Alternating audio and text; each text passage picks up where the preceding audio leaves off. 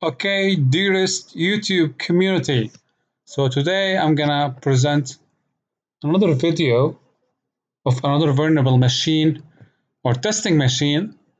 We're gonna do today the WordPress security testing.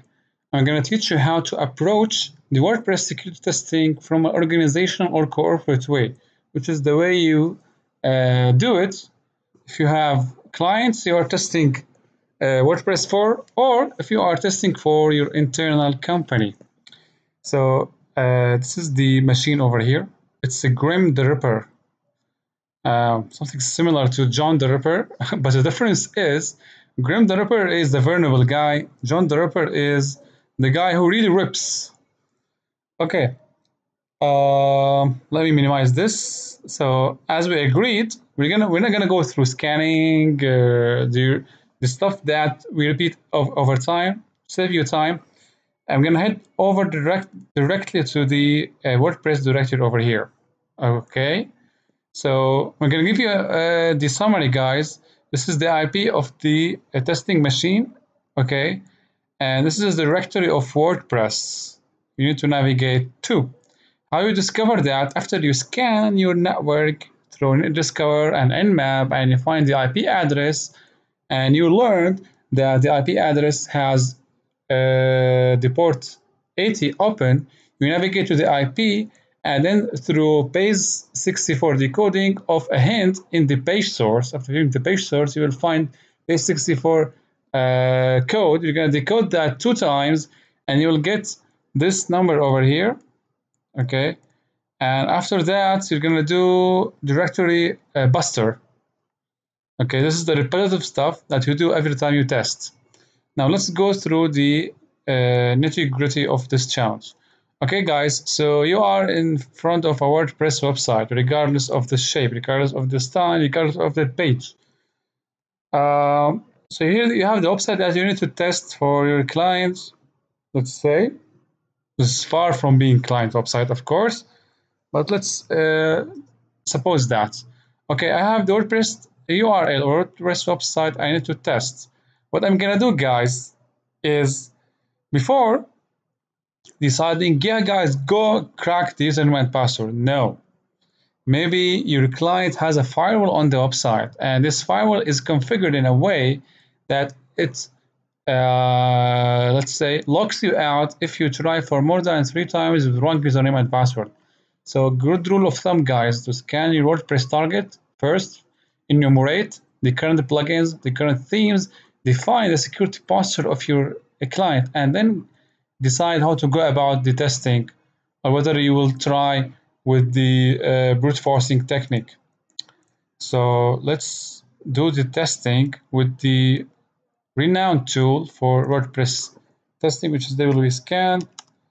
I define the URL of my client 192.168.94.141, and don't forget to add the directory of the at which the WordPress is installed. Yep, I forgot slash, I know. And this is a slash. Okay, now the next step is to use the enumerate argument. Enumerate. Here, guys, you have many options. Okay, you need to be gradual with your testing. So you need first to test for the current usernames. I know it's clear that it's admin, but I'm showing you how to do that in case you cannot define the username used for the WordPress installation. So type U. Yep, I don't want to update.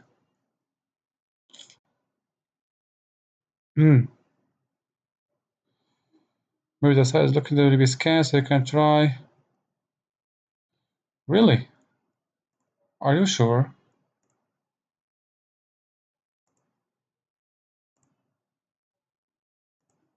Okay.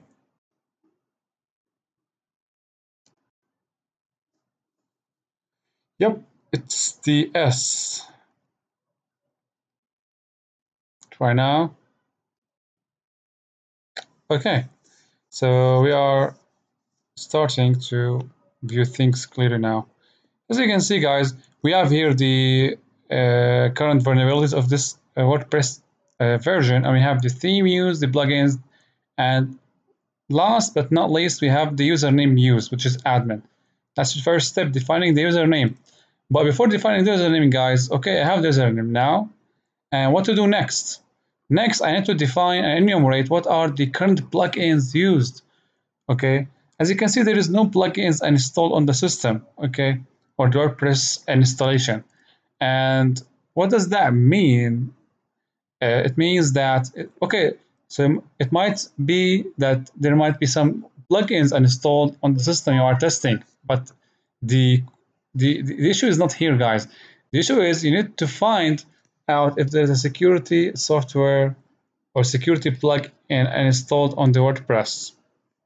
The reason for that, because some security plugins are configured to lock you out if you try to brute force the system, or if you try to navigate to certain directories, or to exploit certain vulnerabilities.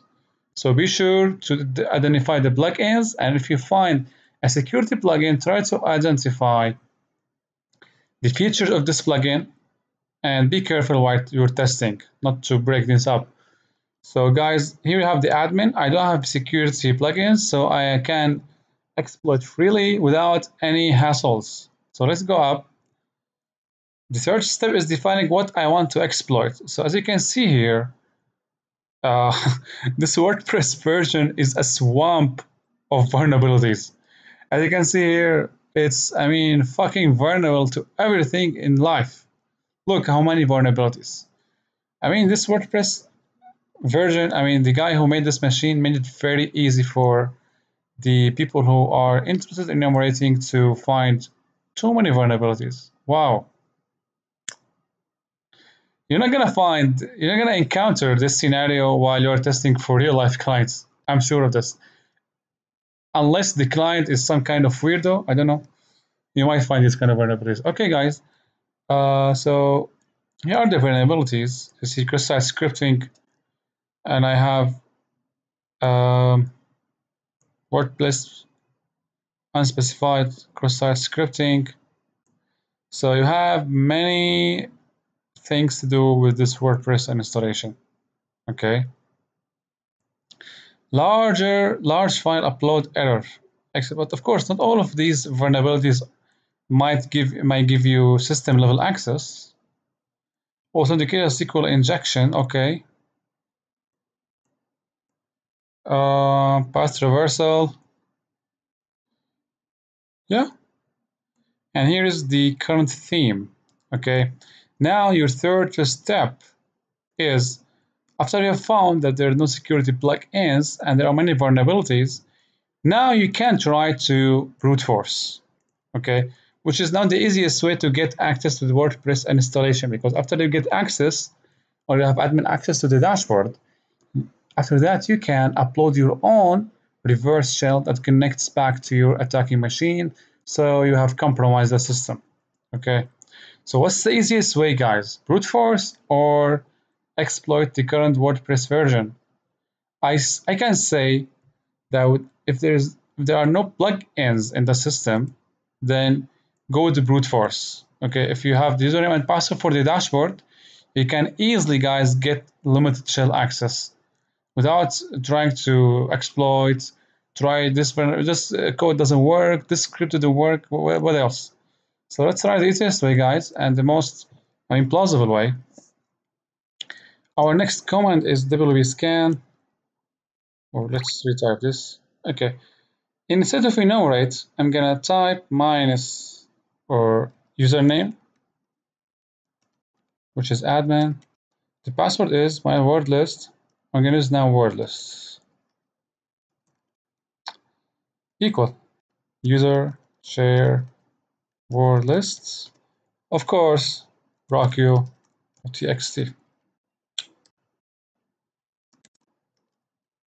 Okay, now it's gonna take some time to correct the password, but you will find the password for this user using rockyo word list. Okay, I'm not gonna run this command, it's just to show you how to do that. The password is this one. Let me copy that. I know you're gonna say go to wp admin and try to put the password, but for some reason I get directed to my local IP address. So instead of logging in to the dashboard and going to some theme or plugin and upload your own PHP reverse shell, you can do that with Metasploit or an exploitation tool. So let me close this. I don't need this anymore. And let me go back and let me show you guys. If we start the MSF console and we wait till this run.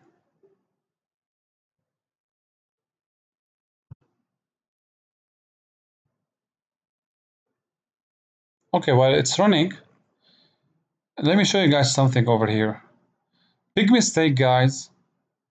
If you have a WordPress website, well, let me tell you this in the summary, in the protection measures. Okay, so you search for WordPress, okay, and you hit enter. All right. After you hit enter, you're gonna find a bunch of exploits that you can use over here. So we go over exploits and we find something interesting over here that's too easy to use, which is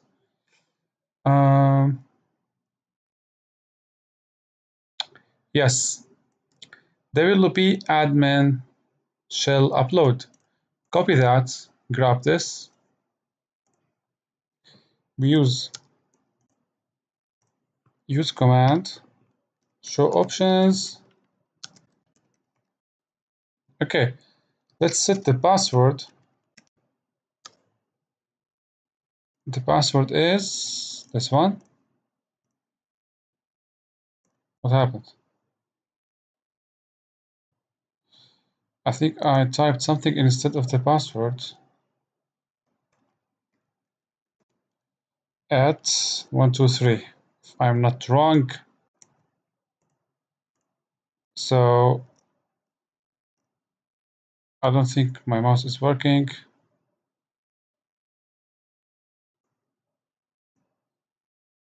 What's happening with the mouse? Okay, so let's copy that.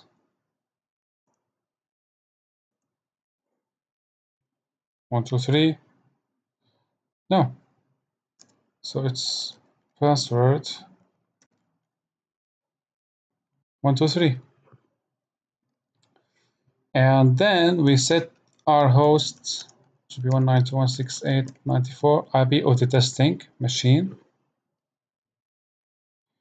Set target URL, and don't forget to put the URL of the WordPress installation, guys. This one.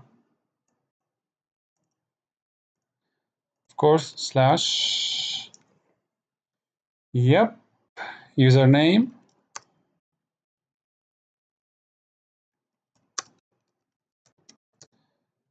Yeah, it's admin. Now, go ahead, guys.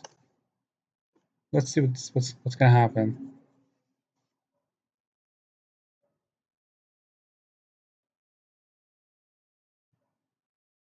Oop, so we got the most wanted guy on the earth, WordPress.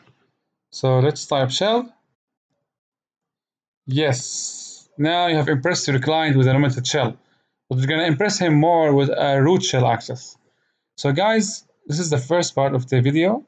I hope you find this helpful, and hopefully see you in the next video where we're gonna do the privilege escalation as we do usually. Thank you so much, guys.